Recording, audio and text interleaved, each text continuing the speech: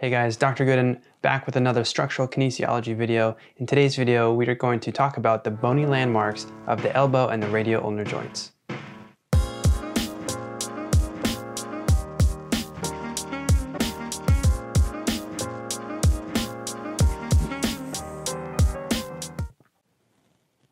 Okay, here we are in the elbow and radioulnar joint slides.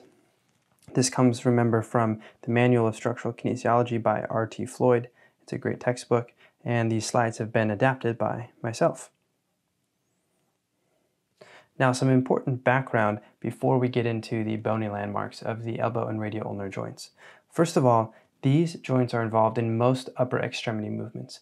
Just about any time you move your shoulder or your shoulder girdle to accompany that movement, you are doing it in order to position your hand to manipulate something in space or something in front of you, whether it's in sports, dribbling a basketball, or shooting a basketball, catching a baseball, whether it's on your phone, texting, or you're driving or you're eating. Just about every upper extremity movement utilizes both of these joints. However, we can distinguish between movements of the elbow and radioulnar joints. So those movements can be distinguished from each other. And we can also distinguish between radioulnar joint movements and those movements of the wrist.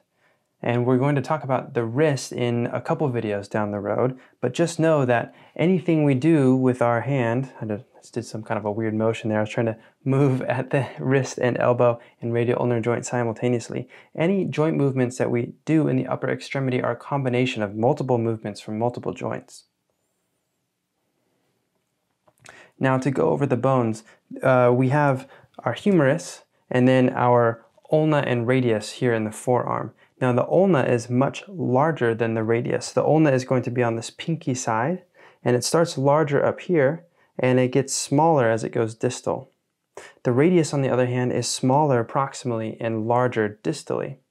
And they have those shapes because when you pronate or supinate at the radioulnar joint, it allows, that's part of one of the reasons that it allows those bones to sort of rotate over each other as you go back and forth between pronation and supination.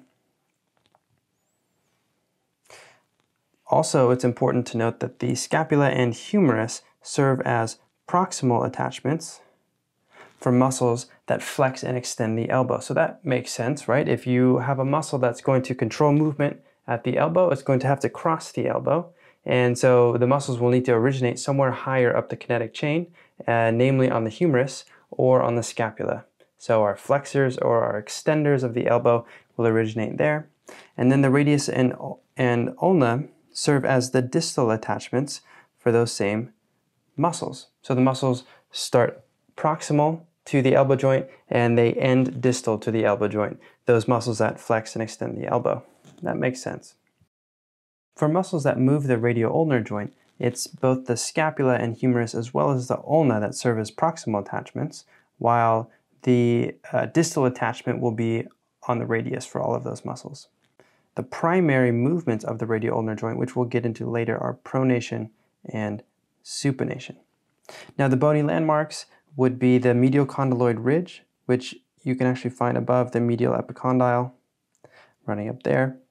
Here's the medial epicondyle and the olecranon process, as well as the coronoid process. That one's going to be tough to palpate. It will be underneath the sort of fleshy flexor wad where those muscles originate. And then the radial tuberosity, which we will not palpate, but that is where the biceps brachii will insert.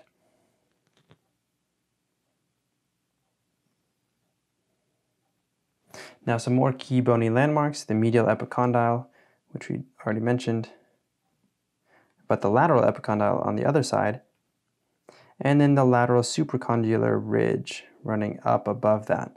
Okay, and those are super easy to palpate.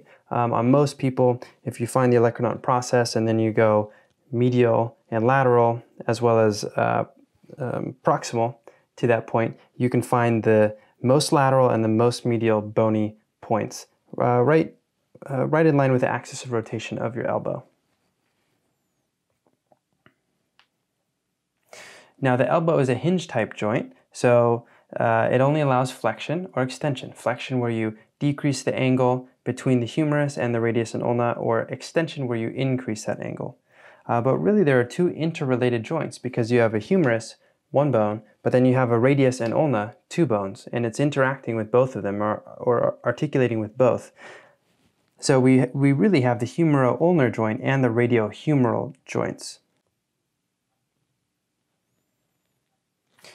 Now that said, even though I said that there were two joints at play because of the three bones, elbow movements primarily involve movement between the humerus and the ulna.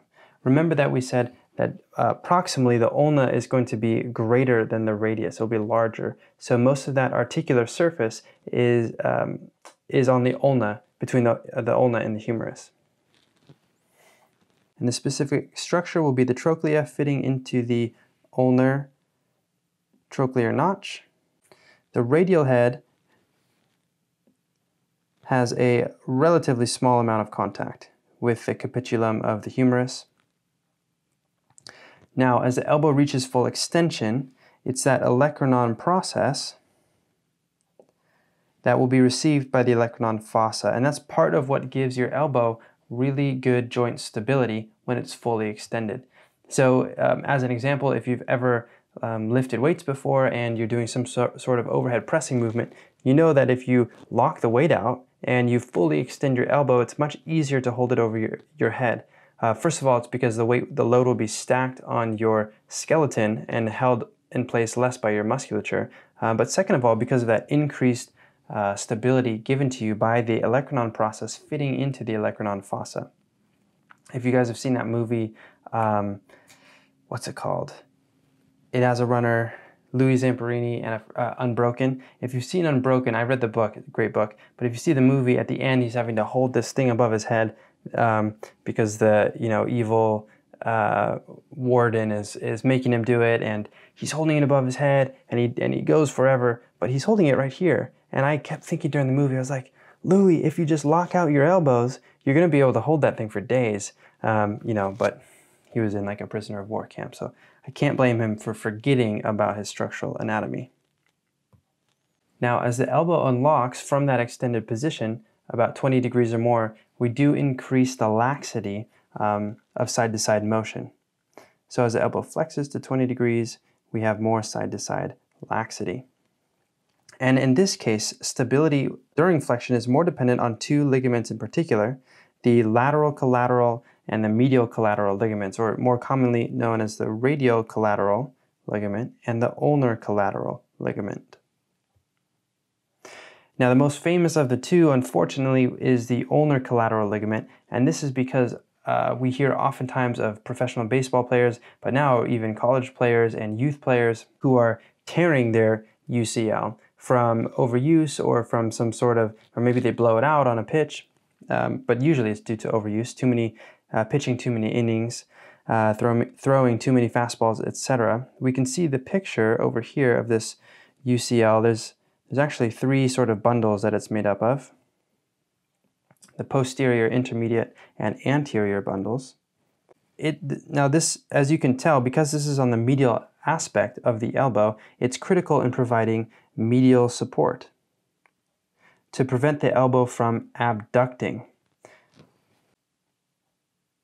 Now, this abduction prevention of the elbow when it's flexed is particularly crucial in high velocity sporting activity. So really anything where you're throwing a ball overhead, also slightly to a lesser extent, but also maybe an overhead serving as well. Really just overhead athletes need to take care of their UCL. But the structure is often compromised, and so then we have that Tommy John surgery, which is a surgical reconstruction using a tendon graft from your palmaris longus. Fun fact, not everybody has a palmaris longus, but you can tell, you can't see it through my Fitbit, you can tell if you do have one or not by touching your pinky and thumb together and then flexing your wrist. And if a tendon pops up, then that's your palmaris longus tendon. So go ahead and check if you have it. If you don't and you blow out your UCL, you got to find something else.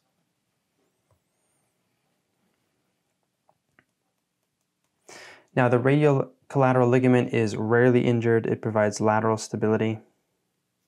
You know, I could see maybe though a tennis player who relies on a backhand, maybe damaging that ligament. And then we also have the annular ligament that provides a sling-like effect around the radial head for stability. And you can see it right here.